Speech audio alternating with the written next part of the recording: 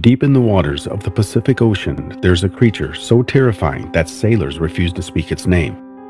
It's known only as the black demon shark.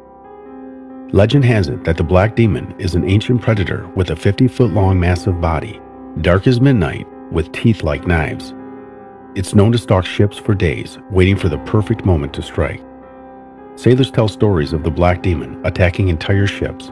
It devours everything, leaving nothing but destruction and death.